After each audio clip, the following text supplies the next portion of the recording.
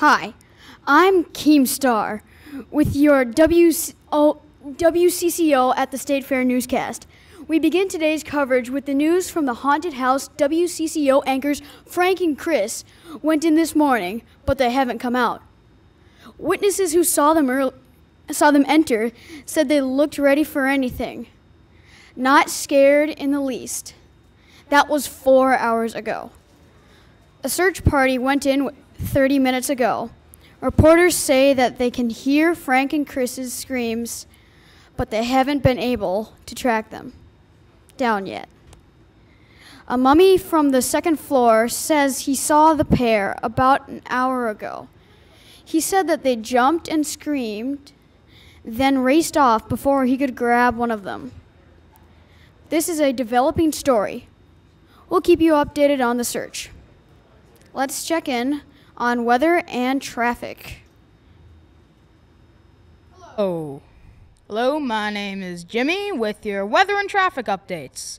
It's a beautiful day at the fair, and officials say they are expecting record numbers of people on the streets. We are beginning to see backups on Judson Avenue by the Miracle of Birth Center, where Ashley the cow is expected to give birth at any moment. Things are getting congested on Cooper Street, right outside of the Lumberjacks show. We're hearing reports of a family of 4 weaving in and out of traffic. Apparently, they heard how delicious the new deep-fried grilled cheese bites were and just couldn't wait to try some. As for this beautiful weather, it's expected to hold right through the week. Back to you.